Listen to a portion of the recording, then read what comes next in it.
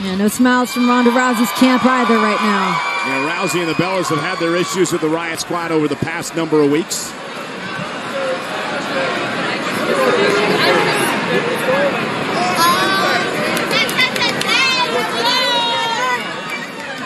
A bit of confusion here. It's just a discussion over who's going to begin this match, and it appears as Nikki Bella and Ruby Riott taking advantage with an attack from behind. Well, I understand this. I think, obviously, when it comes to experience, Nikki Bella has far more experience than Ronda Rousey. Nikki, a two-time women's champion. Oh, big time clothesline. Clothesline takes Ruby Riott down, and a nice drop kick by Nikki Bella. The Bella twins saying that it's a magical couple of days in Melbourne. Yeah, they were out checking out some of the vineyards, checking out some stuff for their wine line, Bel Radici. They've got a lot going on, checking out the hot springs. Well, now's no time to reminisce about the hot springs or wine country. You need to focus on the Riott squad. That's true. The three incredibly dangerous young ladies. Face first off her knee. Nikki Bella with a shoulder tackle takes down Ruby Riott. Drop kick by Brie. Liv Morgan called this, Renee, tonight the biggest match in the career of the Riott squad. Hands down, for them to walk in here in Melbourne, Australia, to have this giant showcasing in front of 70,000 plus members of the WWE Universe. The spotlight is on them. Kick out by Liv. They want to put their mark on the women's division in all of WWE. This is a great place to do that. Again, tag made to Nikki. You land a decisive victory over the Bella twins, two of the most successful women ever. Nice double team in WWE, and Ronda Rousey. Is it enough for Nikki to pin Liv here? And a kick out by Morgan. One of the biggest stars in the entire world. That, of course, is going to put the Riott squad on the map in a big-time way. This is a global pay-per-view event. People all around the world are watching right now. And Sarah Logan, the Viking, with a running knee, now legal. Cover for the Riott squad victory here, and a kick out at 2. Liv Morgan, definitely one of the most unique women in the locker room with her Viking training. Grew up in the mountains. Sarah Logan, completely unorthodox when it comes to in-ring style. You can take a look here. Nothing fancy about that. Just run fast, knee hard. Sarah Logan fights with a group called the Yamsborg. What is that? It's a Viking group. She wears the Yamsborg cross on her gear, which she makes a lot of on her own. Yes, indeed. And their motto is one shield, one brotherhood. She was actually just in Australia the week ago, I think. Oh! One shield. Uh-oh. And here comes the self-proclaimed juvenile delinquent, Liv Morgan. Cover. Both legs hook, near fall again for the Riott squad. What a problem child. Said one shield, one brotherhood. That mentality sort of adapts and fits when it comes to the Riott squad. We find unity through mutiny. Yeah, they love raising hell. And they've done so since bursting on the scene here in WWE.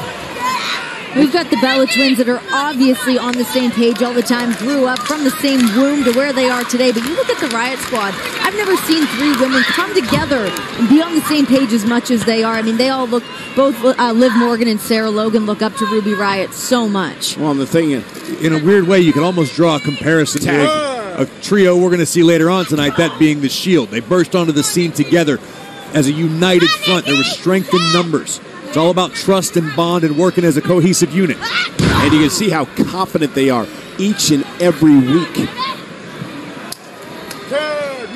And here comes Ruby Riott, one of the most dangerous superstars in WWE today. Smash mouth style. Ruby had a world of experience before she ever stepped in the doors of WWE. Honed her craft, learns all sorts of different styles, which is why she's fared so well in such a short period of time here in WWE. She looked unbelievable last week against Ronda Rousey. Is it enough here in a near fall? She didn't walk away with the victory last week, but she definitely put on a showcase. And you're right, but in Ruby Riott's mind, she's not happy without the victory. Sure, she put on a great display. Sure, she got a lot of the WWE Universe talking about how talented she is. But Ruby Riott wants to win at all costs. Well, she says she wants to be the Raw Women's Champion to prove myself, in her words, that you can come from nothing and have everything, that I've earned it because no doors were open for me. I kicked them down myself. I definitely wouldn't want to be somebody between Ruby Riott and one of her goals.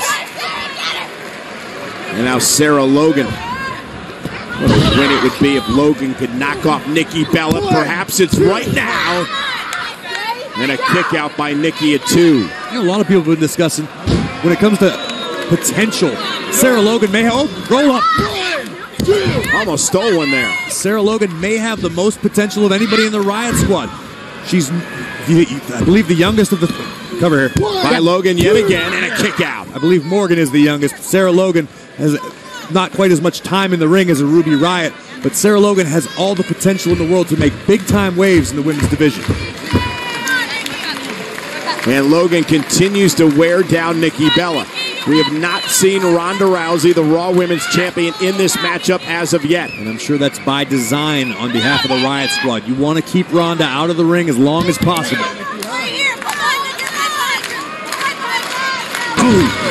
Every battle could be his last. She's trying her best to fight her way back into this. Elbows to the midsection of Logan.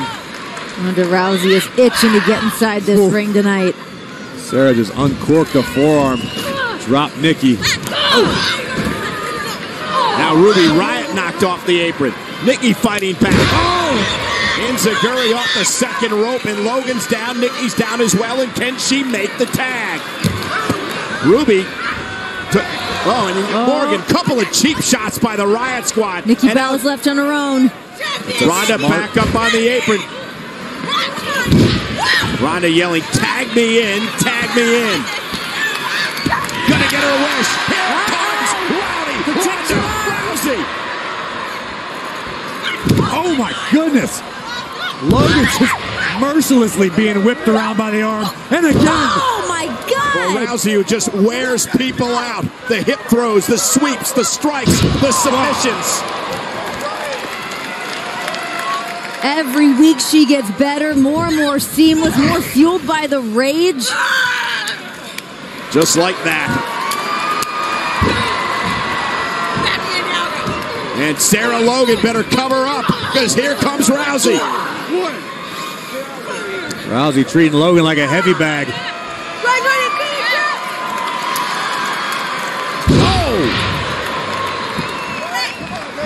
And the Bella twins gonna fight off the rest of the Riott squad.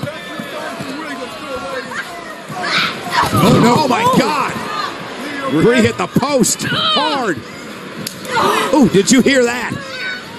Nikki trying to fight off Ruby Riott. Down goes Ruby. Ronda, meanwhile, dragging Logan back center of the ring. This doesn't go well. Where she wants her. Morgan though from behind. Big time save from Liv Morgan. Certainly just saved Sarah Logan's arm for the time being. And this does not bode well for the Raw Women's Champion. Ronda is outnumbered. The Bellas have been taken out. 2-on-1 attack. This could be the Riott squad's moment. Uh-oh.